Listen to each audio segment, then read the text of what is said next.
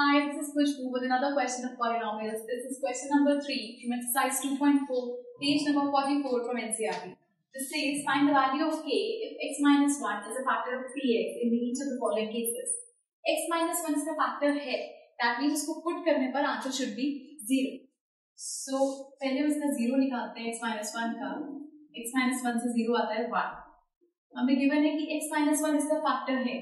That means p के अंदर अगर हम 1 पुट करते हैं x की जगह पर इस पॉलिनोमियल में तो answer will be 0.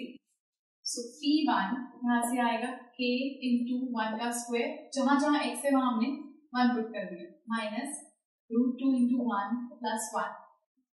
So k minus √2 plus 1 and this is p1 और ये इक्वल है हमारे पास 0 के, बिकॉज p1 0 के इक्वल है.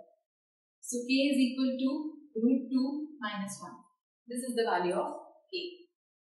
Same as यहाँ पर भी p1 0 है और p1 की वैल्यू यहाँ से आ रही है k 1 का square minus 3 into 1 plus k.